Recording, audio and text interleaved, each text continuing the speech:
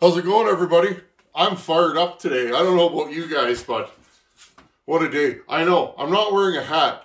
Contrary to popular belief, I still have my hair. That is the one thing that still works properly on this here body, is my hair growing apparatus. Now, we are getting little snow drifts on the side and, you know, some icicles here, but that's what happens. Friends, I turned 41 this week. How did I get here? I still feel like I'm 16 in my head, but, you know, we all get older, don't we? Anyways, friends, this saw, I've been looking for one of these forever. I have a lot of saws, friends. This is probably going to be the most useful saw for me that I've ever bought. Actually, two saws. Here, friends, I'm going to let the cat out of the bag. I bought a saw a couple weeks ago. Haven't run it yet. Hope you guys can see that, what that is good.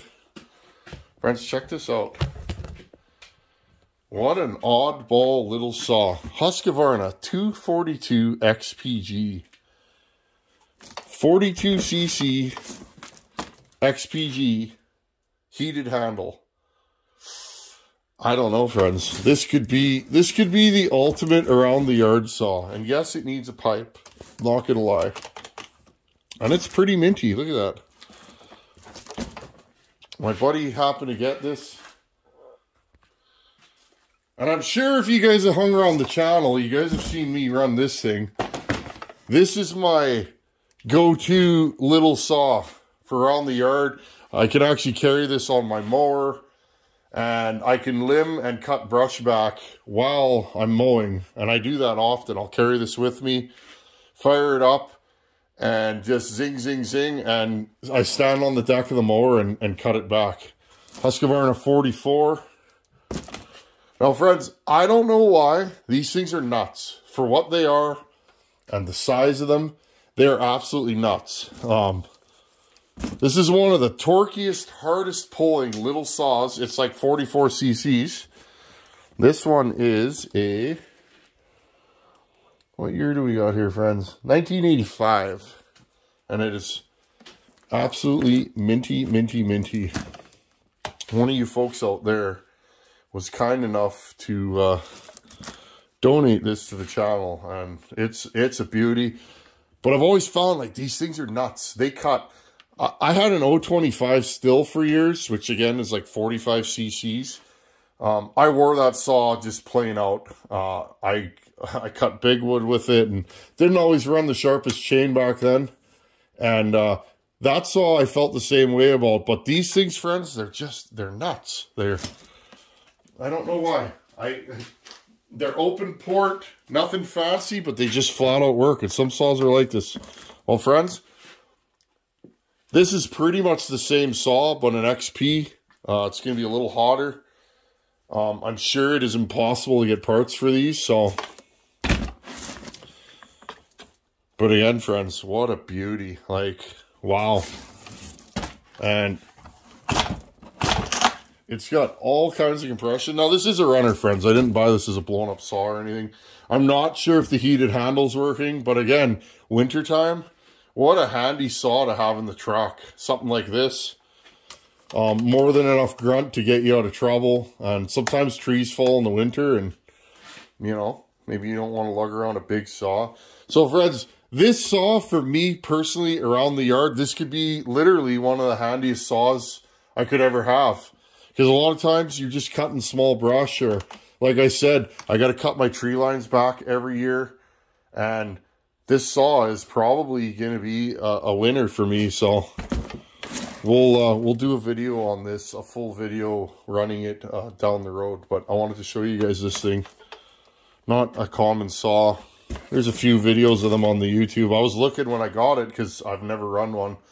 But 242 XPG. This is a 1995 by the looks of it. I just thought it was cool because it's heated handle.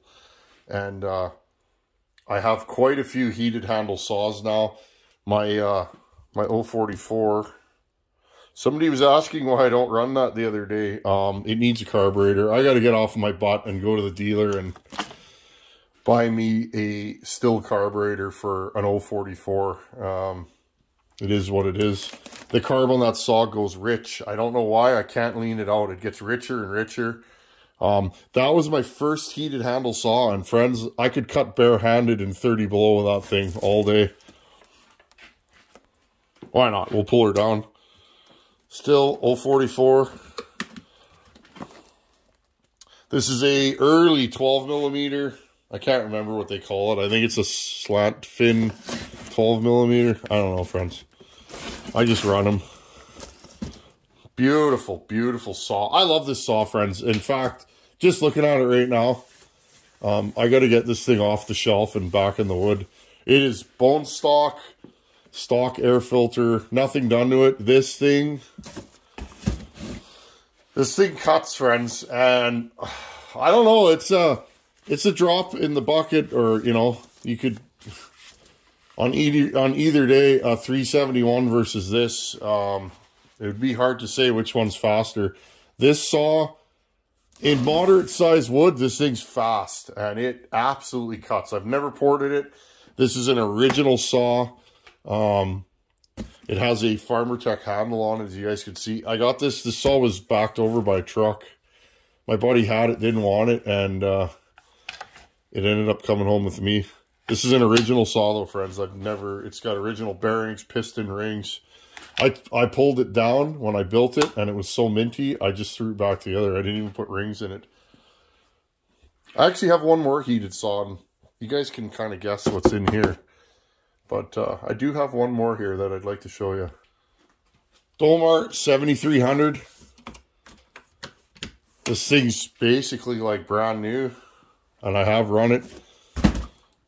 I'm waiting for the right moment, friends, to build a pipe for it. It definitely needs a pipe.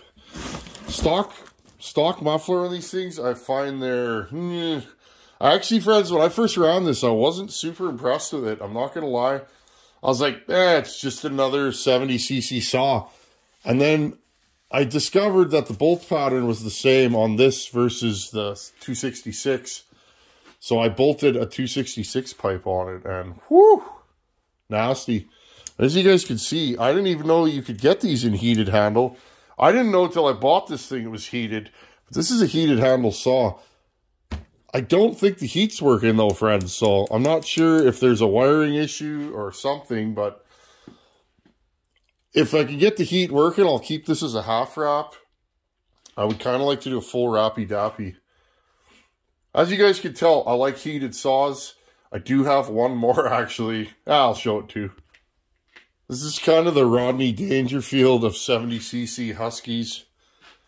576 XPG. It's funny, friends. This is one of those saws. I had to have it.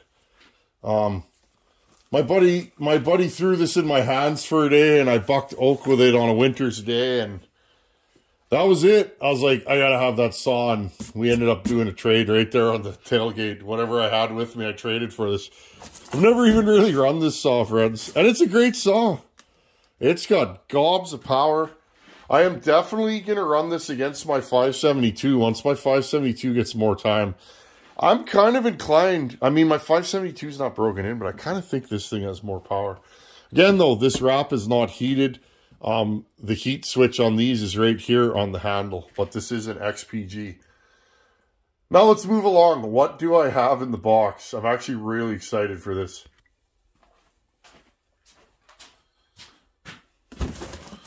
Okay. Can you guys tell I'm fired up? I get this way sometimes. I like power saws. All different kinds. And friends, I have been looking for one of these forever. And, oh, look at you. You sneaky, sneaky. Wow.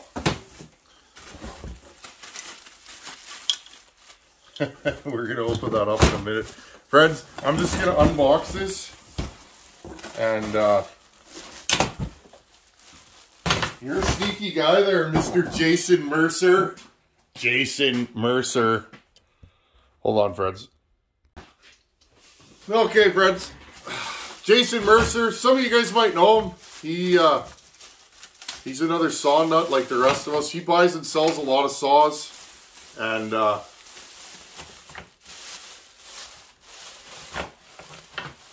He's a bad guy to know if you have a power saw problem. This is definitely a fixer-upper, friends. But it's in nice shape. Like, whoo, body.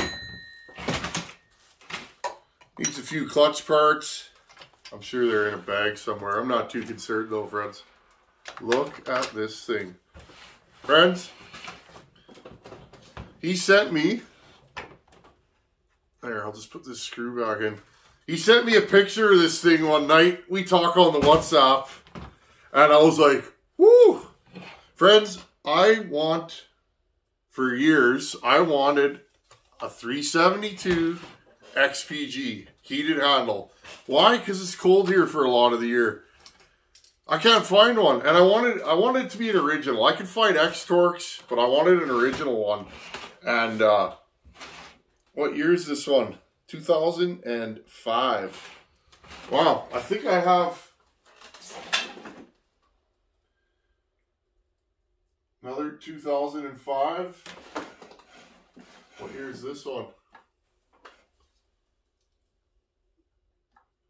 That's a 2012. That doesn't count. I don't know what year this one is. I have two 2005s here, friends. Now, this saw is missing a few parts. It's missing operator presence lever and the trigger. Funny story, friends, around here somewhere. I'm sure I'll find it once the video's over. I have a complete handle for a 372. I think it's actually down there. I can see the end of it. I have a complete handle that's broken in the front. And I've been tripping over that thing for about 2 years. And I'm like, I can't get rid of this. I'm going to need it someday. Someday I'm going to get a 372 that's going to need trigger parts. Well, friends, here it is. Now, this saw is blown up, friends. It doesn't run. I can't start it for you, which I know is no fun, but this saw is clean, clean, clean. Like, wow, is this thing in nice shape. It's covered in tree pitch. But honestly, friends, the cases are like brand new. And I know when you buy a saw, you get the screw in here. I was gonna say it may need an AV mount, but again, we can get parts. I'm not used to working on modern saws, friends. I'm used to old stuff that it's like super hard to get parts for, but this new stuff, oh yeah, you can just go to a Husky dealer and order parts. Friends, look at the front of this thing.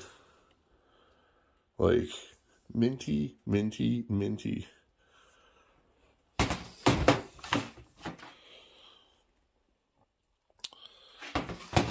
Wow.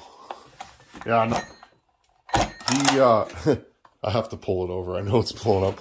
He took the time to actually put it back together for me because it was in parts. And I thought, it'd be funner to unbox it. Because he knew the minute I got this thing, I was going to unbox it on the channel. Because I get a little giddy, like the next guy. It's a high top model. She's been run, but hopefully the cylinder's stable. Now, friends, I'm going to... Oh, yeah, she's got all the wiring. And again, friends, you can tell an XPG because there's a switch there. This is going to be my saw. Now, friends, I've never ported a 372, period. Never.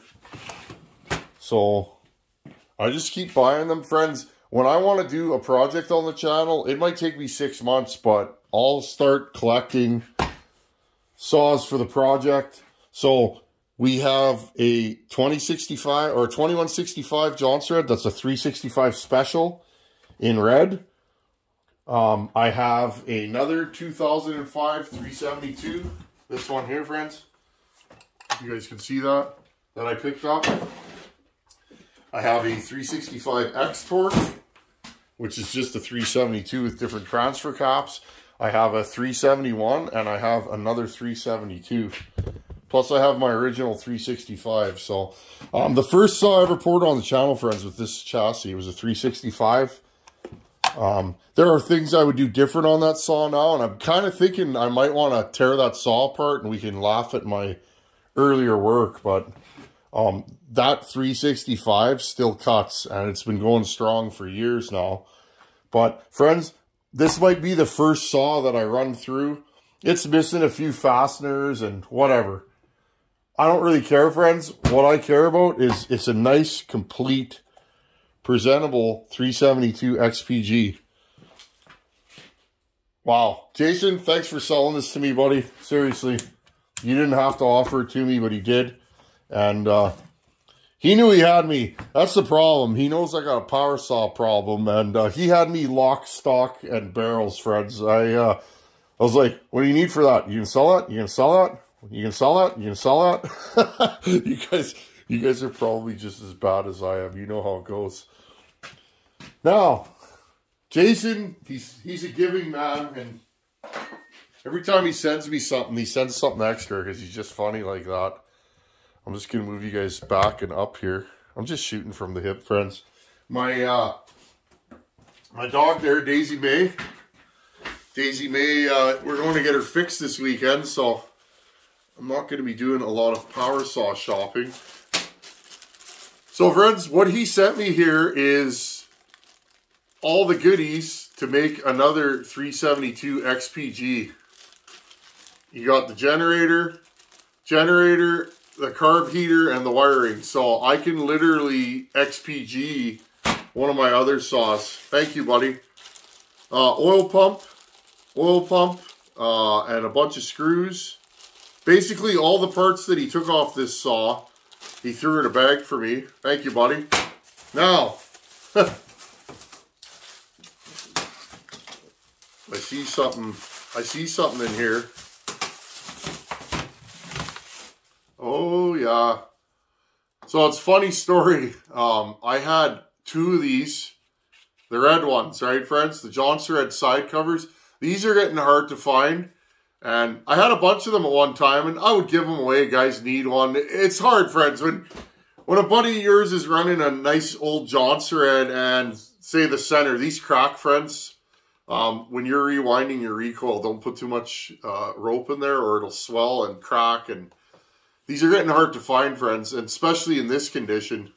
And I gave away a bunch of them, and then one day I realized it's like, I don't have one for myself anymore, but I guess now I do. Thank you, buddy. What do we got here? Oh, my. I think he was bothered. Where is it here? I think he was bothered that my pull start didn't have a nice decal on it, so thank you, buddy. That's funny. Oh, you guys make me laugh. This YouTube thing is super cool. What do we got here? Jason, you're a character, buddy. You know what I love, though, friends? Jason will send me videos cutting with a saw, and it always looks like a mini saw, like a 242. Jason is a large man, and it's like any saw he runs looks like a 50cc saw. It's super funny. Definitely a big feller. Oh, what do we have here?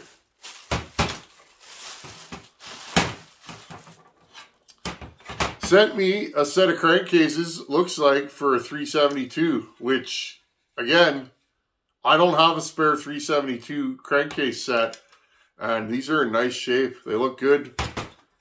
Bearings are in them. Again, blown up bearings. Wow. Thank you, buddy. I could definitely put this to good use. That's one thing, friends. There's not a lot of 372s around here. I don't know why. They are around here, but guys don't sell them. 372s are like Harley Davidsons. Guys don't junk them. They hold on to them. It's when I picked up this 365 X Torque, I used to see these for sale all the time, but even these, friends, I just don't see them anymore. This one my buddy had. It took a little talking, but I got it away from him. But yeah, it's pretty cool, friends. I really want to delve into 372s. That's coming very soon.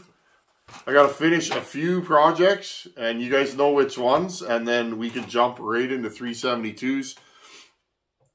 The nice thing is I have enough of them, friends, that we can do different builds and compare them 365, I'm probably going to keep 48 mil, or 2165 rather. Don't discount those. Ported, those things can be super nasty. I've had nothing but success porting those, and the one I did 3 different builds on that. I actually changed it 3 times after the first video I put out. I was porting before that, friends, but I wasn't putting it on the channel. And then one day I thought, you know what, I'm going to do this, and here I am. My one critique of my 365, I kept pushing the exhaust roof higher. Mine's at about 99.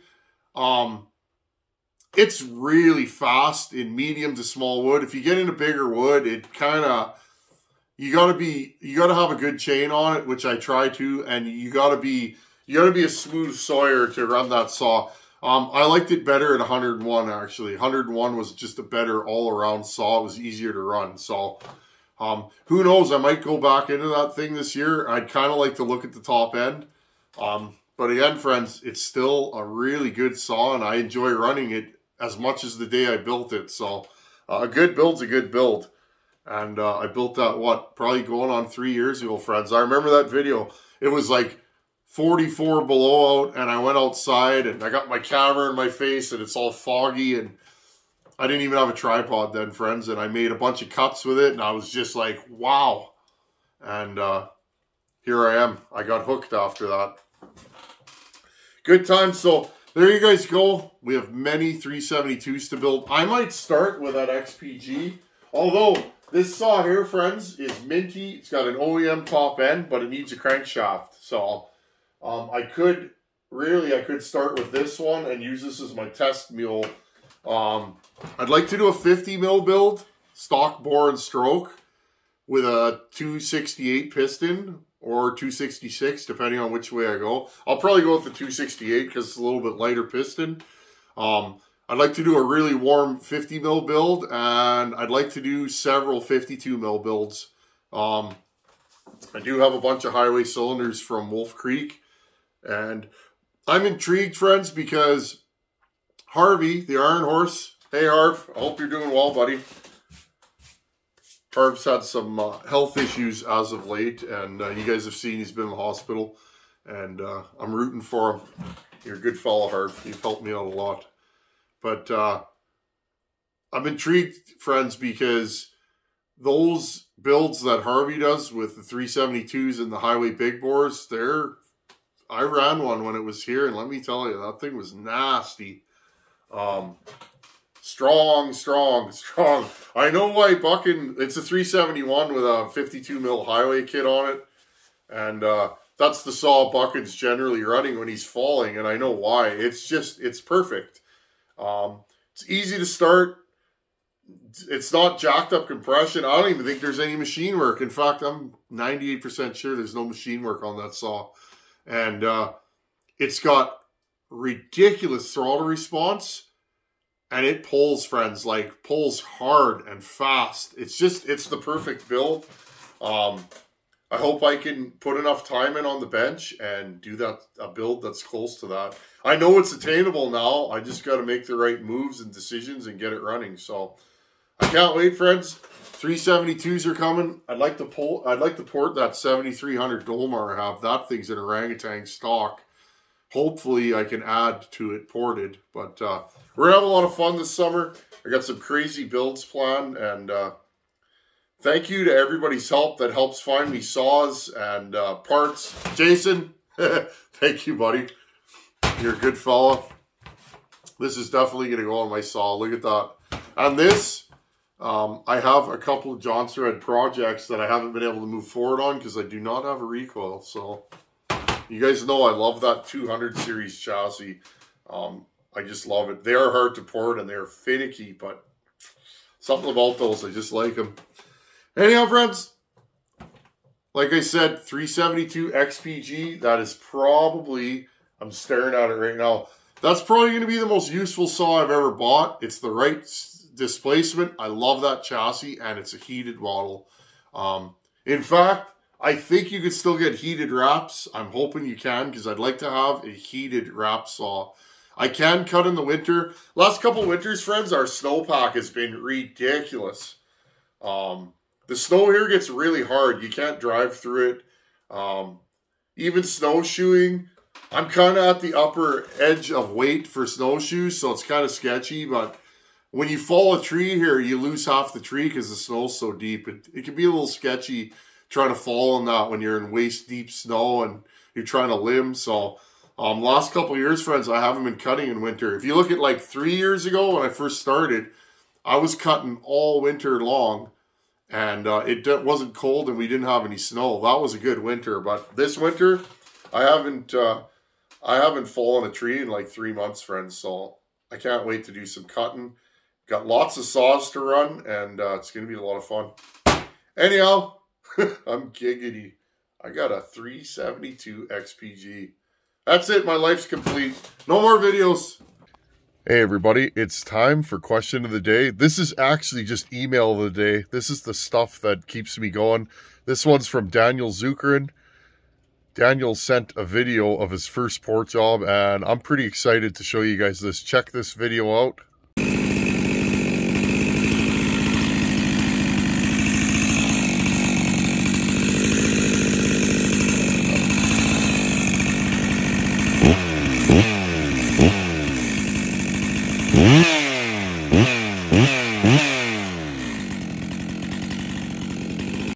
How cool is that? Daniel, thank you for sharing that with me, buddy. That is his first port job, and that is a beautiful example of a vintage Husqvarna 266 SE with a full wrap. Buddy, it sounds great. Hopefully you can put it in the wood and enjoy the fruits of your labor. A faster, better running, stronger saw. Daniel, good job, buddy. Thanks for sending that. Everybody, this is what this channel's all about. I love seeing videos of you guys running your power saws, and I just thought I'd share this with you. Thanks for watching. Take her easy. Later.